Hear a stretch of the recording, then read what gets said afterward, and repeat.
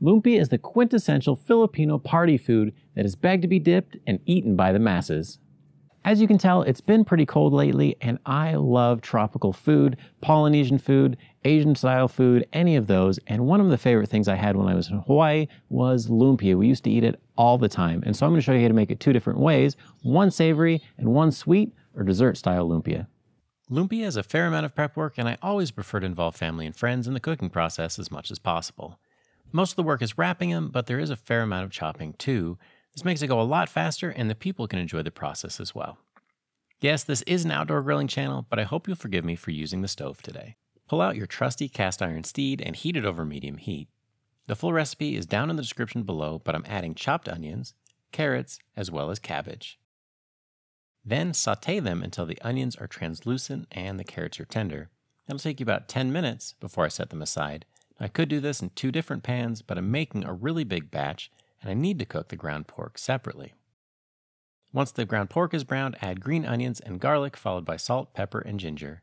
Give it all a good mix before deglazing the pan with some soy sauce. That'll get some of the brown bits off the bottom and into your filling.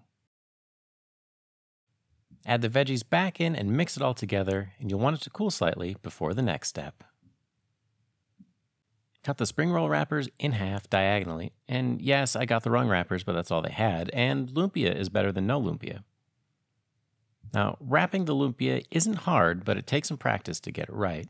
The most important thing is that you don't overfill them. A heaping tablespoon is more than plenty. Then fold the 2 corners over and make a little pocket. Start rolling it over, but the trick is to keep it from pushing out of the bottom. As you roll it, the ends aren't going to stick on their own. But you can use whipped egg, and I found that water works just as well to seal them.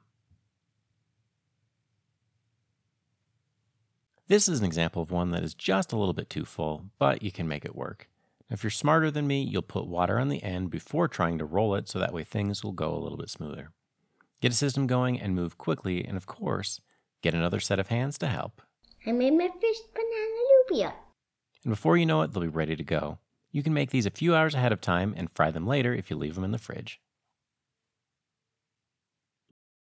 You might notice that I'm a little bit more dressed up than normal, and that's because I'm doing a collaboration with the Kitchen Queers. We're using the hashtag gamedaybuffet with other creators to be able to put out our best food that we would have at a Super Bowl party or other big game. If you want to check out their videos, just search for the hashtag.